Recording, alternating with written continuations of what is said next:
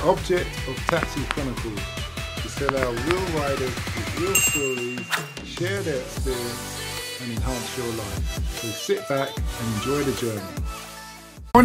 Morning. Yes, we're back with another episode, another rider. We have two lovely ladies here, one from Switzerland who speaks with an American accent, and the other one's, I can say, very British. And I'm being filmed, but she's doing this. And she's going to tell us about her new podcast slash vlog about finances. So nice to have you here today. Take that. Hi, thank you so much. Great to be here. So what made you want to do vlogging about finance? So I've kind of been interested in finance since I was in high school, and I kind of just followed my passion and kind of saw where it take me, and it kind of led me to study finance at uni. And then during the pandemic, I decided to do my own personal finance blog, and I've been doing that for about 8 months now. It's called Knead.your.dough, and really enjoying it, enjoying hearing people's perspectives on it, and looking forward to see where it takes me. Yeah, so it's Knead.your.dough, Knead, your dough, D-O-U-G-H. Okay, thanks. So what is the aim of your channel? So it's really to educate people about investing in personal finance and to break down the barriers, because I found investing to be an industry to be very opaque and kind of dominated by a certain demographic, and I kind of wanted to open up people's eyes that, you know, investing is for everyone, no matter your age, and kind of no matter your experience. Okay. So have you invested yourself? Yeah, definitely. I kind of started my journey during COVID, like many other newbie investors. And alongside investing in stock markets, I've also invested in a number of startups. So it's unlisted companies. These carry obviously a higher reward, but obviously higher risk. And that's also kind of been an interesting journey as well. So you're the real McCoy then?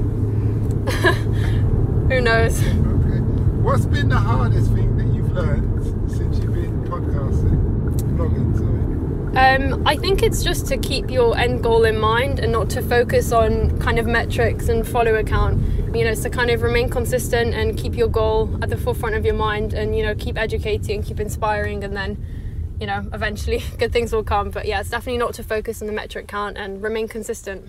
One of the things that people usually say when you speak to someone about investing is, I haven't got the money. Yeah. What would you say is a minimum amount of money you would need to make any kind of reasonable investment? I would say you can start with as little as £1. There are so many investment apps like Free Trade in the UK or Robinhood in the US. You can literally start with £1 or $1, and investing is all about compounding. So you really don't need a lot of money to get started. I think it's all about your mindset. It's about adding a little bit each month, and also consistency. So trying to build a plan for yourself whereby you can invest a certain amount each month and try and stick to that goal, as opposed to investing a lump sum at a given point. And this also kind of makes investing a lot easier, kind of manageable and broken down into kind of bite-sized chunks. You sound like you know your stuff. I have to bring your friend in on this. I'm feeling very intimidated because I literally understood Chinese from what was just being told. Does the lovely lady school you on investing? I don't think I have an opinion on investing because I work. I haven't really studied or invested myself. I just follow lead of investing in property management, I guess. I guess it's always good to invest. Okay. You never lose from investing, especially when it comes to property management, because that's something that is never going to lose value. Okay. Well, it's been a great interview. Yes, we're likewise. Just coming to the end. Thank you so much. Just remind people where they can find you. Yes, so you can find me on LinkedIn. My name is Dina Wolf, or you can follow me on my blog, which is again Knead.your.dough, Knead.your.dough. And I take it you school people personally, that they can DM you. Yeah, absolutely. Walk them through the whole process. Absolutely. Yeah, you can find me in Switzerland, you guys. Yes, come visit. Okay then. Well, thanks a lot for that. We wish you well. Thank you so much. Too. Take care. Great. Enhanced your life. We post an interview every day, as well as vlogging on our social media channels. Don't forget to subscribe to get our latest episode.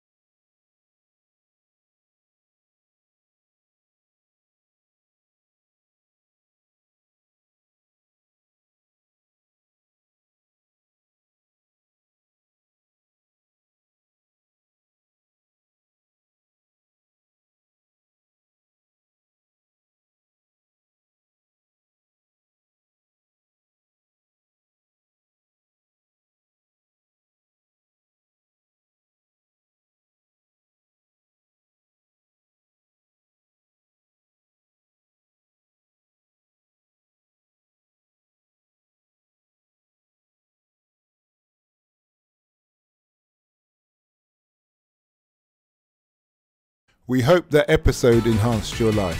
We post an interview every day as well as vlogging on our social media channels. Don't forget to subscribe to get our latest episode.